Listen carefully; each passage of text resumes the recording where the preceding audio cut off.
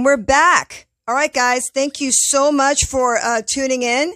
I just wanted to say, last guest was an incredible, experience. And I, got a lot to learn still yet when it comes to essential oils, because there's so much to know about it.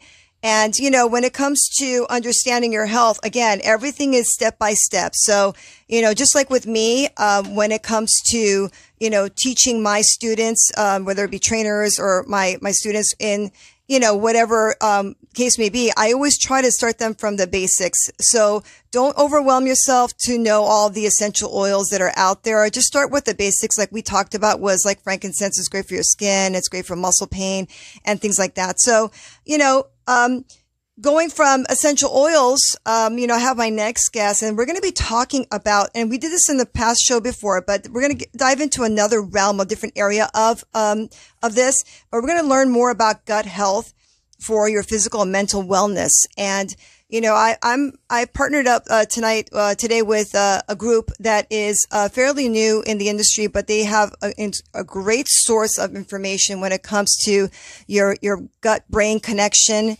And, I'm lucky enough to have in the studio with me a nurse practitioner who is not just a nurse practitioner, but she's done a lot of different things and she's brilliant. And I'm going to go ahead and read her bio. But before I do, I just want to say welcome to, Claire Rausch. Claire Rausch. Rausch. Rausch. Hi, Bianca. That's a beautiful name, by the way. What is that? It's, German. German. Oh. It, means beer. Oh, German. Even better. No, I'm kidding. That's medicinal, isn't it? No, I'm kidding.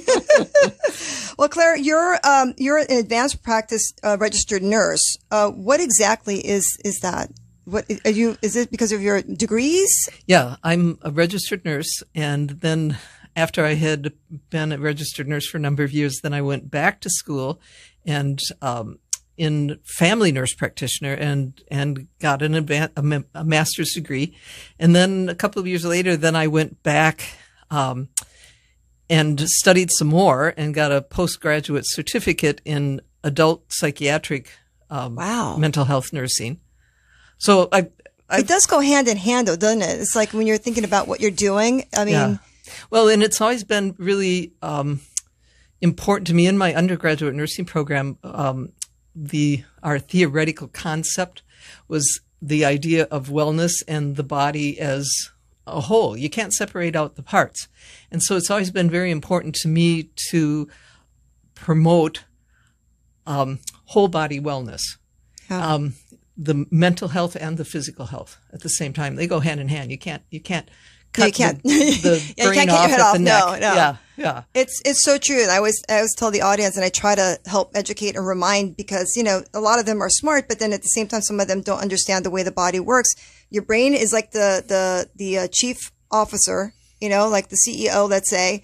And then you got the central nervous system, which is like the president or, vice president of the business. And then you've got the neurotransmitters, which is the nervous system, or like your middle class managers, and then you've got the receptors, or like your, your supervisors, that go to their specific departments, like your organs, And now if I can interrupt you, Bianca, what we've also found is that there's a whole new science that's developing around the gut and the gut microbiome. And actually, a lot of times in the literature, you'll see they refer to the gut microbiome as the second brain.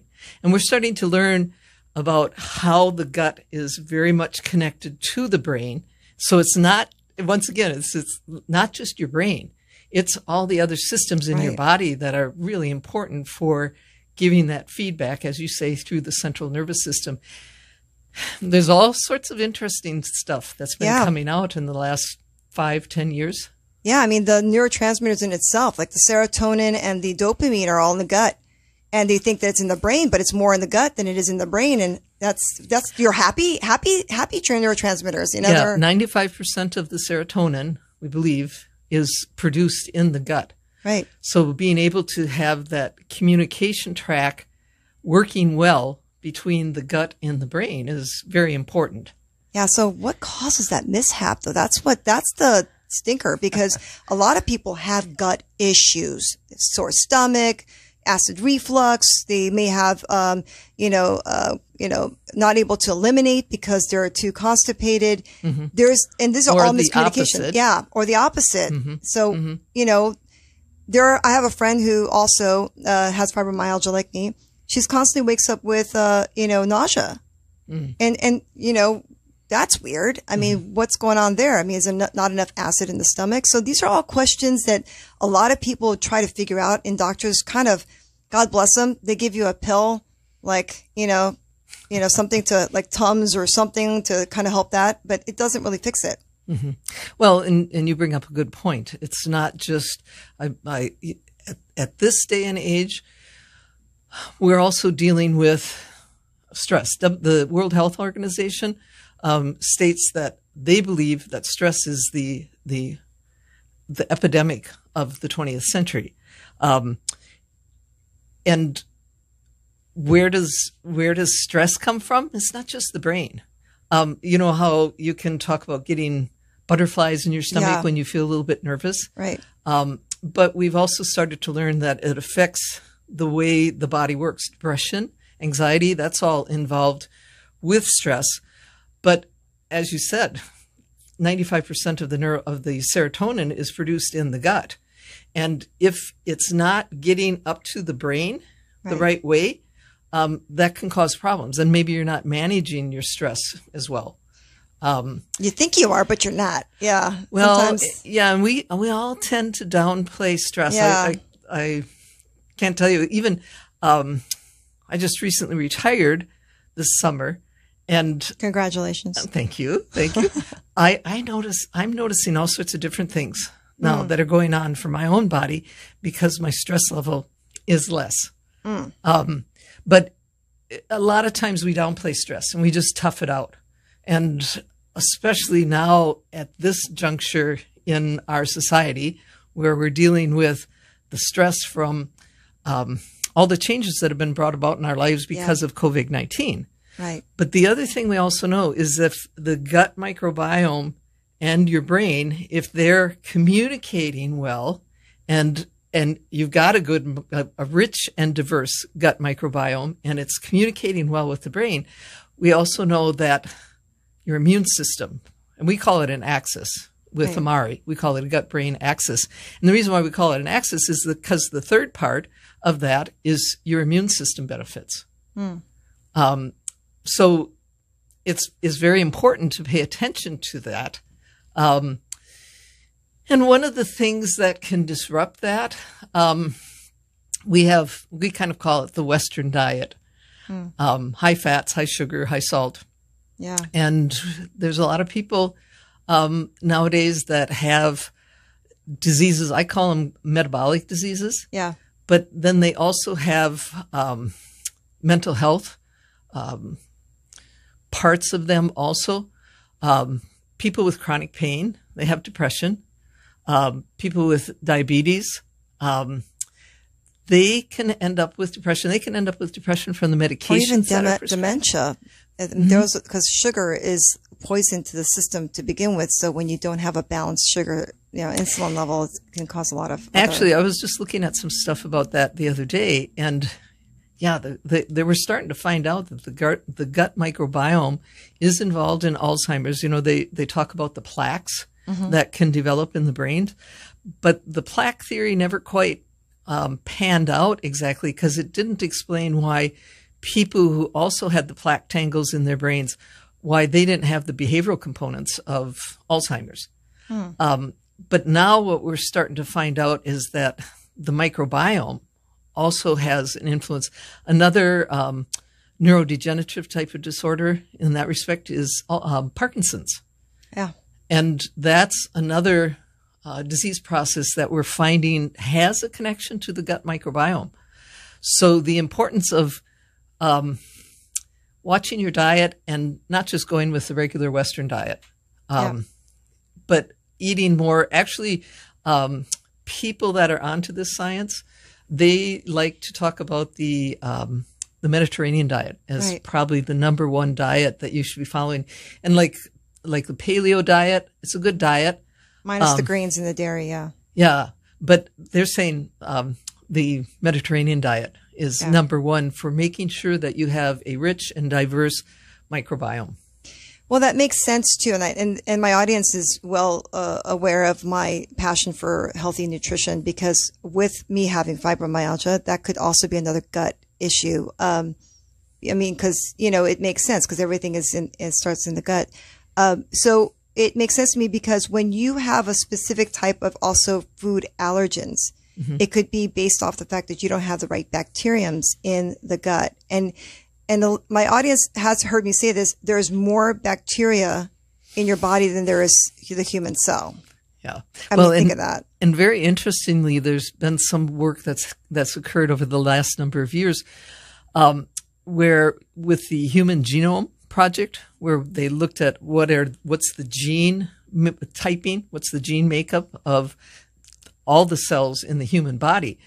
Then what those people also started to realize is that the bacteria in the gut, that has tons more of gene types than what we have in the rest of our body, like going on approximately more than 100 million different gene types. Really? Yeah. Because of the bacteria's own gene types. This is the actual gene types. And one of the things that we've started to learn, and this is kind of what caught my attention when I first decided, this Amari Global products, they might be some pretty interesting stuff to pay attention to. I heard one of our chief science officer, Dr. Sean Talbot, he talked about, and he's been very instrumental in developing all the products, and he talked about gene typing.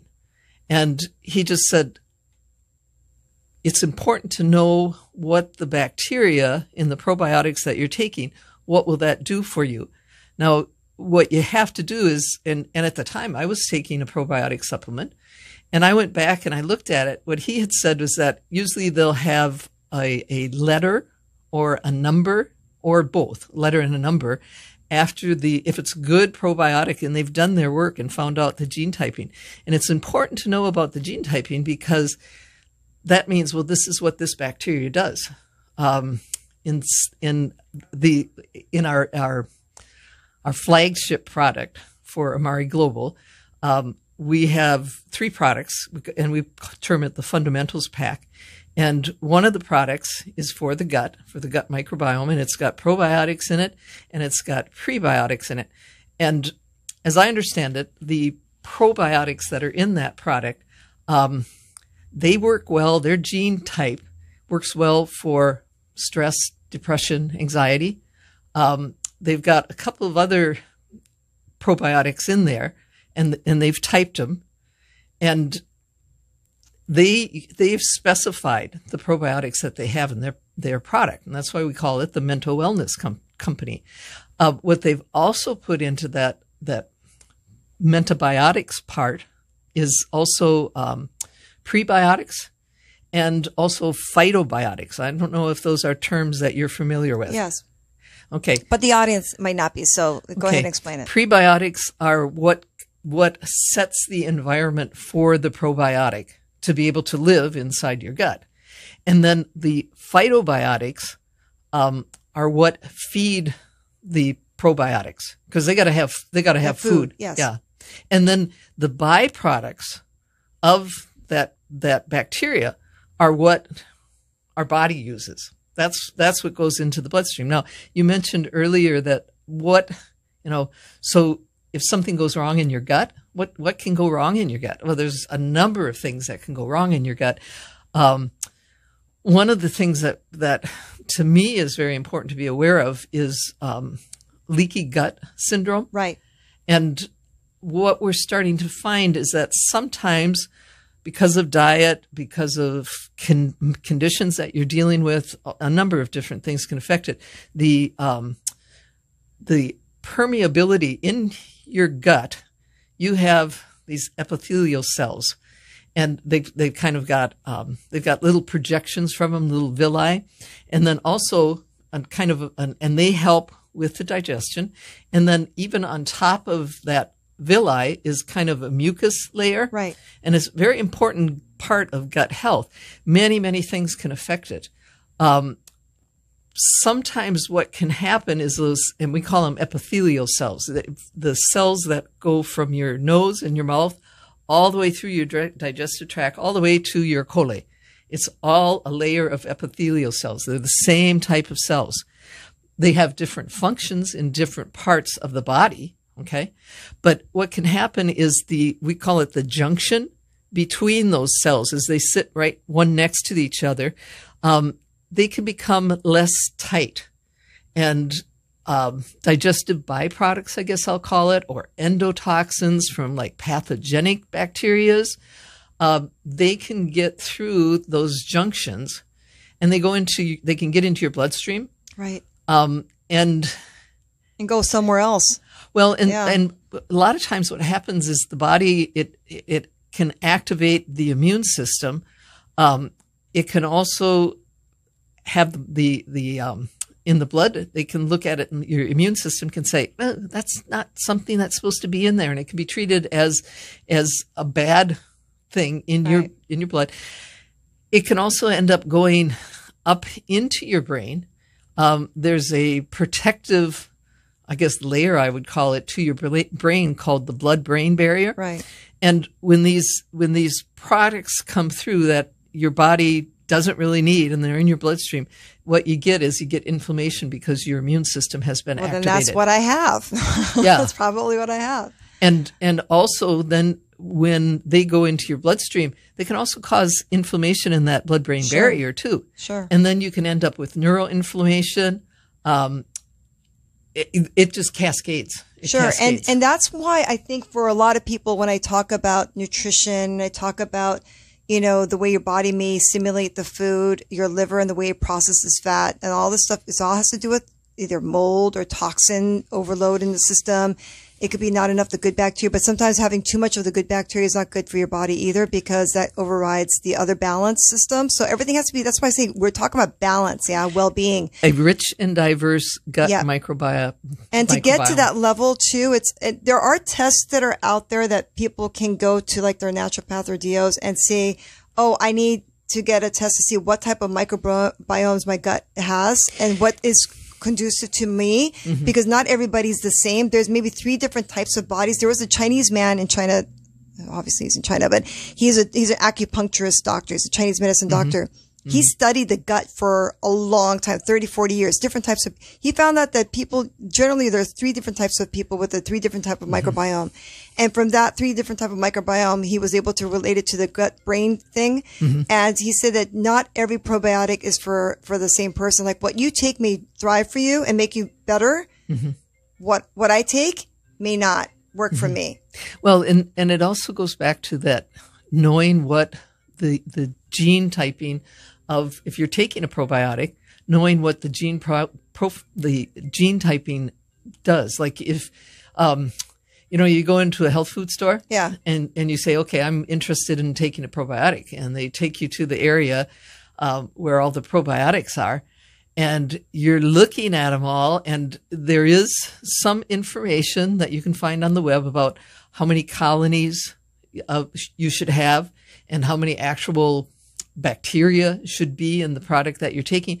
But also that's where the gene typing comes in, because if you're dealing with, say you're dealing with being constipated and you're thinking, well, maybe there's something going on. Maybe if I put some good bacteria into my stomach, that would help me with digesting my food better, and then I wouldn't be dealing with the constipation. But what if you grabbed a probiotic that the gene typing of those probiotics that are in there actually promote constipation? Oh yeah. I mean, that makes sense. Yeah. Which, and in actuality, you probably want one that is making everything move a little bit faster and actually might have some, diarrheal type of properties into it.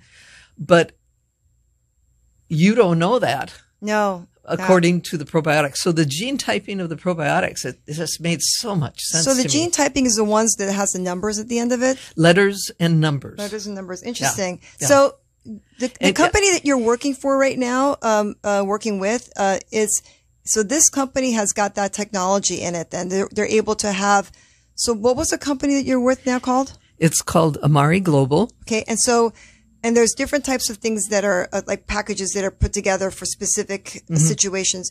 So, not sure. I mean, so how have you felt on it? Like, have you taken it? Well, oh gosh, I can't even remember how long ago it was. I was given a diagnosis of being gluten sensitive. And if I got into wheat, barley, or rye, they have a gluten protein in them, it would get into my bloodstream from my digestive system, and the reaction that my body had to that inflammation, I'd get migraine headaches for 3 days. Oh. And as I got older, it got more frequent and maybe a little bit more severe. When I finally figured out that I was sensitive to gluten and I worked on keeping gluten out of my system, I didn't have migraine headaches. The problem is that every once in a while, I would get into something that had gluten in it and I didn't know it. And if it was like in a restaurant or something like that, they didn't know it. And so then I could end up once again having the migraine headache. I have been taking the Amari products now for about 1.5 years, I guess it would be. And I still have some sensitivities in my digestive system to certain proteins, because a lot of times the gluten sensitivity, you also have sensitivities to other proteins too. But right now, every once in a while, I think to myself, well, maybe I got into something that had some gluten in it and I didn't know about it. But I'll get just a little bit of a headache. Right. Not as severe. So you took the edge off. You were able to balance enough to get your body to respond less dramatically. I was going to ask you too. I know you brought on a friend of yours that's also works with your company. She's a wellness representative. Yes, wonderful. And her name is Robin Stuber. Okay. Robin, are you on?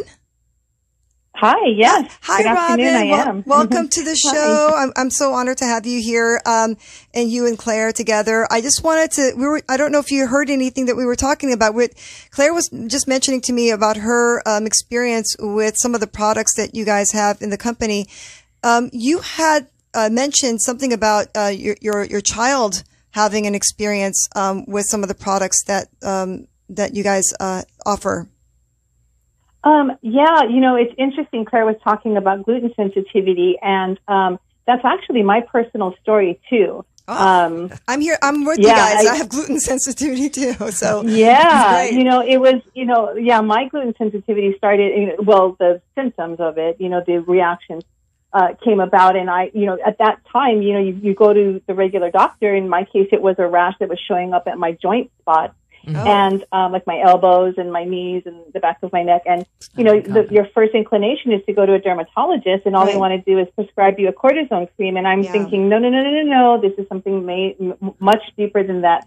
But you don't get any help that way. And so I had to, of course, do all my own homework and do my own research to find out that it was probably an autoimmune response coming from a leaky gut. And so my focus was completely on repairing that. And then, I found Amari.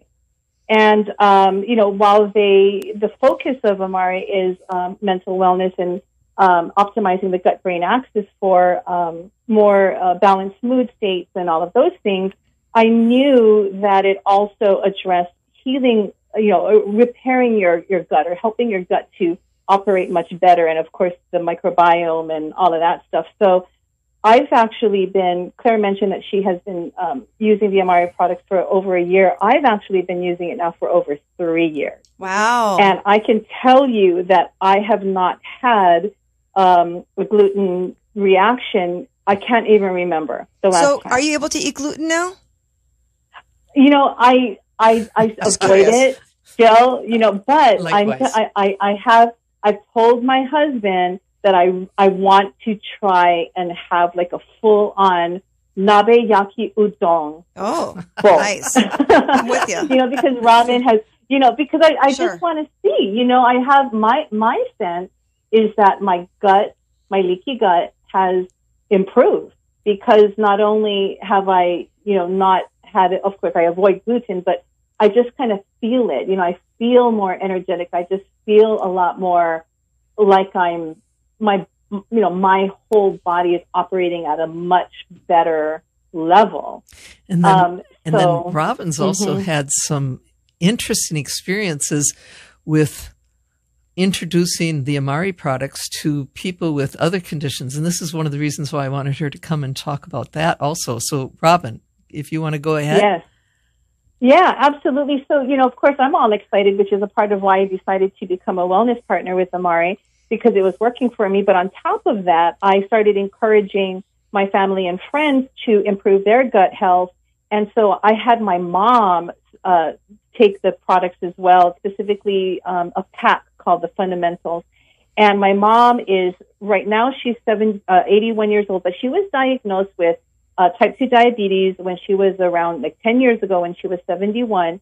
And I, through my own research, learned that type 2 diabetes is related, to as an autoimmune condition and can be associated with leaky gut. So I had my mom start on the products, and within about 3 or 4 months, her A1C level, which was above 7, came down to where it is today in the normal range of around 5.5. That's amazing. Yes. Yeah. And, at 81 years old. Did she change her diet too, though? Nope. My mom, at that age, they're pretty much good, doing the supplements. Yes, doing the supplements was pretty much, what she was willing to do. She has not changed her diet. I know. My mom's she's also she's also a cancer survivor, and she is very compliant with her doctors. And so this was just doing the fundamentals was something that she was willing to do. Right. But since then, and now she's probably been using Amari products for about a year, her overall health, not just her A1C levels, but her overall health is just improving. It's astonishing her doctors. All of her diagnostic blood work is coming Robin, back. I'm so sorry. I'm going to have to cut you off, but this is where the part of my show that's terrible, where it ends. It's so quickly, but I want to say thank you to my guests, Claire and Robin. You guys are awesome. And how can they reach you? What's your website? Amari Global. Just put that into your browser. Okay. And then to be able to buy some of the products, one of the wellness partners needs to give you a special number, a special count number. Not a problem. And you know what? I'll get all of that for you guys. I'll put it on my YouTube and on my Facebook and Instagram, and you guys will have a place to go. Go to Be Fit for Health and find me there, and I'll get all that information for you guys. Thank you so much for tuning in for this great episode of Gut Health, and I'll see you guys next Sunday. Aloha.